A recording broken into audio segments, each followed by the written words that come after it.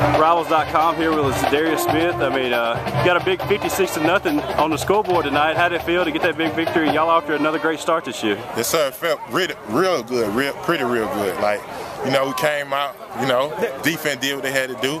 0-56, as you can see, made a stop. Talk about your year out here. How do you just kind of evaluate your performance? For me, I had to come out, play the run, make sacks, and the only thing I did was have 4 tackles and a sack, so I did what I had to do. You made a big name for yourself here at East Mississippi. You know, it's you know, with the national championship last year, and then what you were able to do out there this year. I mean, you've kind of went from under the radar to now you're a big star now. Trying to, you know, I had to grow up playing behind Nico Archer. You know what I'm saying? He was a really good player, but you know, I just had to learn from him. And when I learned from him, I just grew up, man. This last spring, I came out, did what I had to do.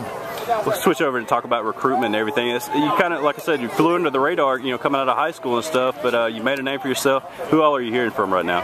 Mississippi State, Florida State, Ohio State.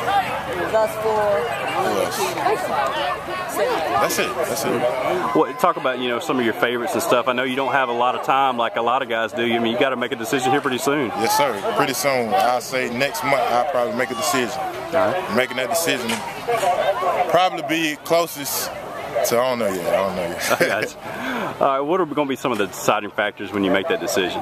Well, basically getting in and getting a chance to play. Knowing I may have to play behind somebody coming in and being a junior, I'm going to have to step up more, as like I came out of high school, I had to step up. So I just have to step up more. Well, the Nico Autry, I mean, there's a possibility with Mississippi State that you could be playing behind him again, or I guess obviously on the opposite side of him too, you know. Yes, sir. What would you think about that? I mean, that would be pretty cool, man, knowing that I came here and was playing behind him, and I learned a lot. Then if I go to D1 and play behind him, you'll never know what could happen. What do you think about Mississippi State? You had a couple of Mississippi State coaches here. Chris Wilson and Tony Hughes came out here to watch you tonight. You know, just talk about their program, what you're thinking about them right now. I mean, they pretty good. I like how they run their scheme, like 4-3.